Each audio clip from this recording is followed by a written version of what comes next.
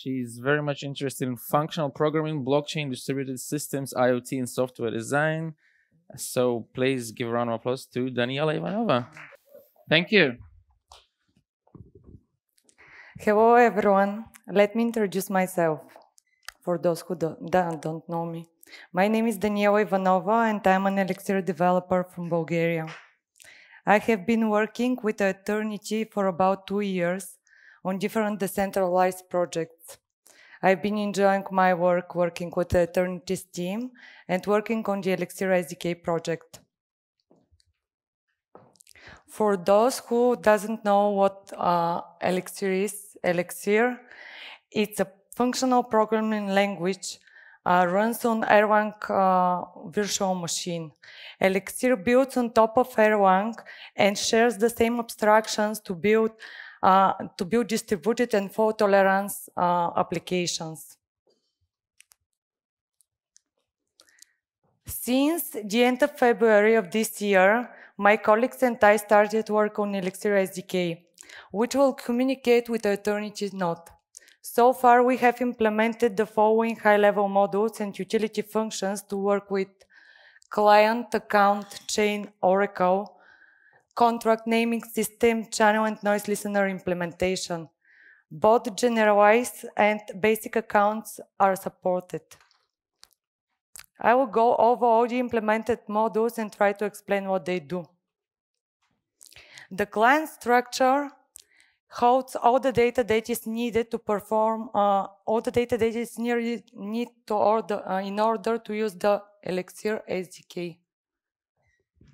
It helps us collect and manage all data that is needed to perform a request to the HTTP endpoints. In account module, we implemented various functions to interact with accounts.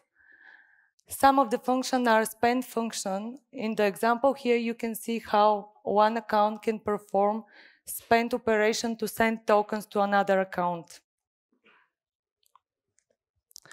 Also, we have get account info function, and you can see how all the information for the account.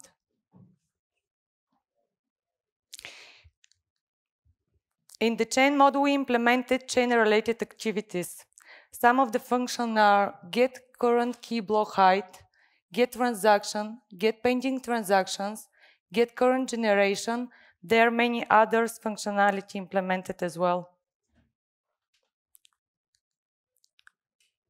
Oracle module covers Oracle-related activities such as registering a new Oracle, querying an Oracle, responding from an Oracle, extending an Oracle, retrieving Oracle and queries functionalities as well. The contract module contains all contract-related functionality. It implements functions needed to deploy, call, compile contracts and its components.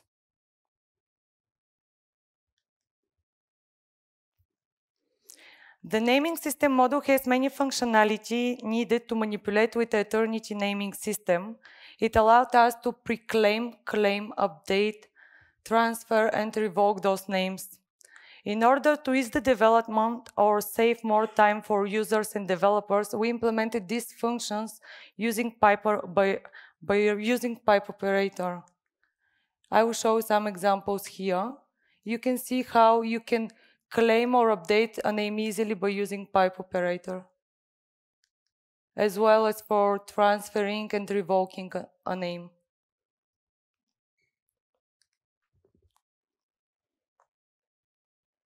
So far, we implemented and tested all on-chain transaction and on-chain manipulations, and they're getting channel info by ID, opening a new channel, depositing to a channel, withdrawing from a channel, closing show and closing mutual end channel, and many others. Our SDK supports signing all of these transactions with both generalized and basic types of accounts.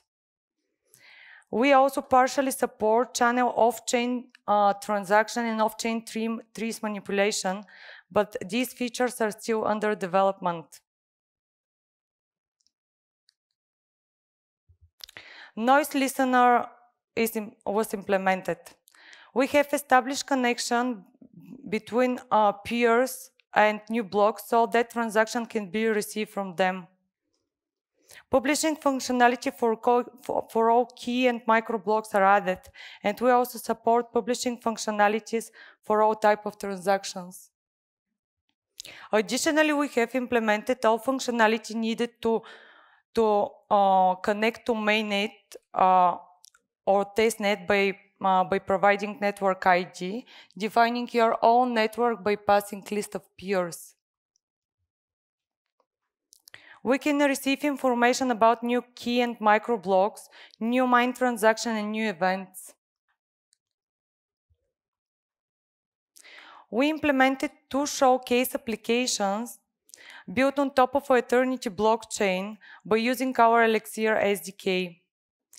The apps were done during our 2 days hackathon with the idea of showcasing of some of the SDK's feature. The first project is Contract Monitor. It keeps track of a smart contract's usage in real time by utilizing the SDK's event listener.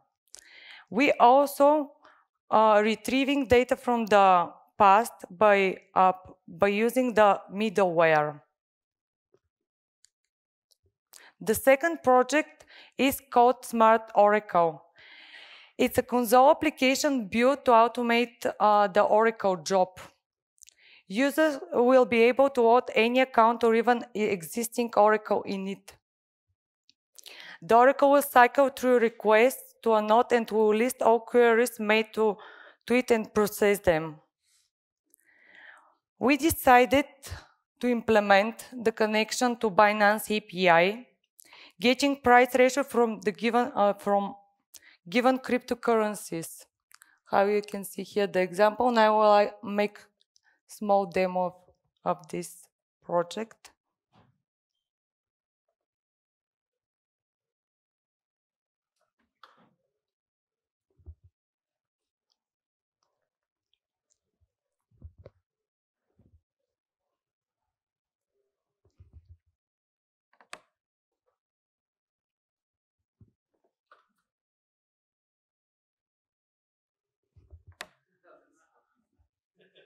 It's not that easy. Just my mouse. Okay. Got it? No. A bit left. So, what if I do this? No. Let's try catch it. No. Is that not it? No, I just wanted, sorry.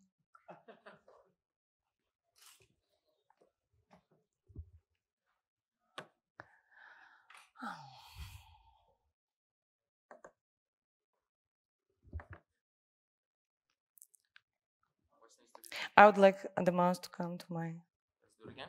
Yeah, to come here. No. I would like to come on my screen. On my screen. Yeah. Okay. And why it's not? I don't know. Can you? No. Maybe let's try from this side or from the top. I'm not sure on which side. For the mouse. Yeah. Yeah. No, we don't want to play. We wanna. Okay, let's do this. Yeah, we don't want you to see the secret things on a computer. It's complicated. Okay, and there it is. Oh.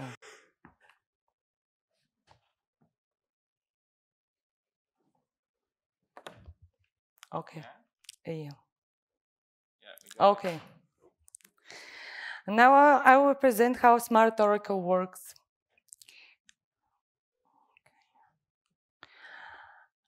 First, we have to configure it. Our Smart Oracle is located in config folder in config.ex file. It's here in the config section. You can see in the client section all all the information about the client, how public key, secret key, network ID that we need to use when we start our application. Below, you can see all configuration of the Oracle itself.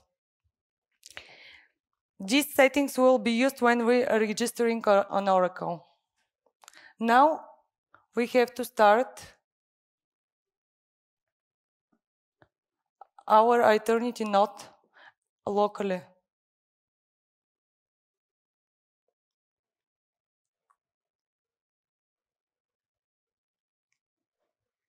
After the node is started, we're ready to run our application. Okay.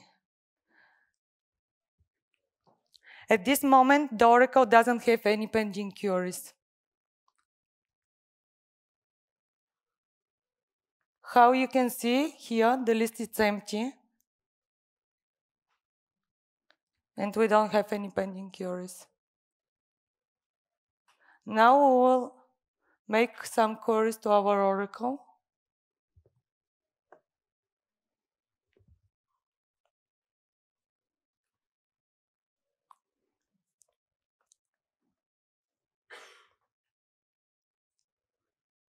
Okay, now we make 2 queries to our Oracle.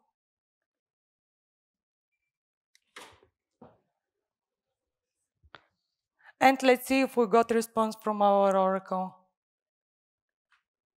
Yeah, how you can see, we got a response from our Oracle. They're right here, the responses. Here it's Ethereum to Bitcoin and iTokens to Bitcoins. This was my quick demo how Smart Oracle works. Let's just see again.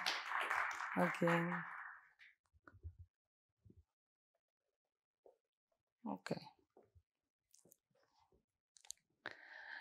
Here's some useful information where is located Elixir SDK in aeternity repo, where is Smart Oracle repo, and some other information. I would like to thank my colleagues for the hard work they put in this project. They are Artur Krat, Božidar Nikolov, Dimitar Velev, and Filip Pivovarsky.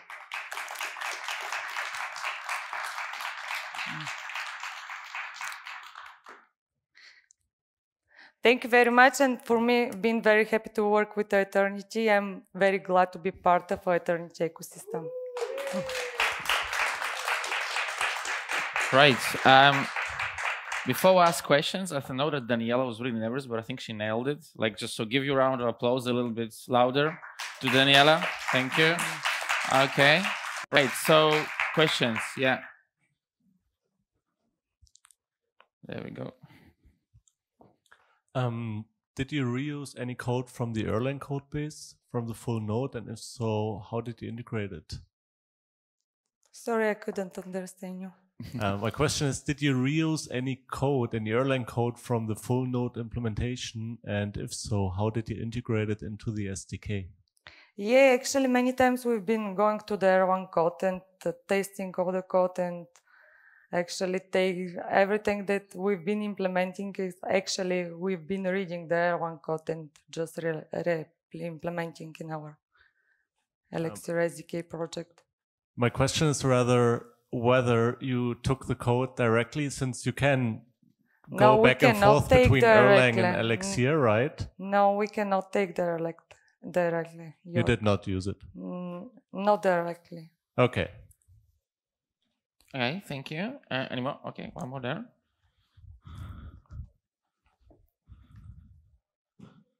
Yeah. So when you move to a new language like Elixir, you also want to really use the kind of features that language offers in order to make something better than Erlang.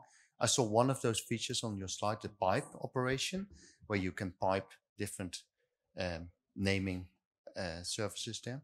So are there any other features that you found very useful to use in this context, where you say, oh, this is really where Elixir shines, and which probably would be an improvement for the Erlang team as well to kind of use that kind of features? Yeah, pipe operator is really good and really powerful and makes everything so easier. Also, from Elixir that